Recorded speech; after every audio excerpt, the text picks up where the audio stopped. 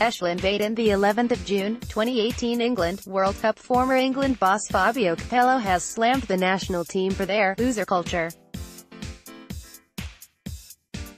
The Italian was the Three Lions boss between 2008 to 2012 and led the nation to the 2010 World Cup in South Africa. During that tournament, England played an unattractive brand of football even though they had been the heavy pre-tournament favourites to win their group. They ended up drawing games against the United States and Algeria before a win against Slovenia allowed them to advance to the last 16 as group runners-up behind the US. The English were completely outplayed and lost their last 16 clash against Germany 4-1.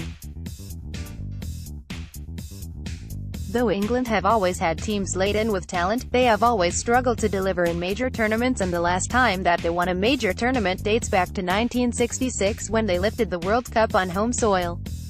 71-year-old Capello said, "The other teams get on with it and win. They don't come up with these excuses. They're losers' excuses." The shirt of the national team can weigh down heavily on a player's shoulders. It's not a sacrifice, it's not a prison. These are all things people make up in the wake of defeats. After leaving his job as England boss, Capello went on to manage Russia between 2012 to 15 and the most recently managed Chinese club Jiangsu Suning.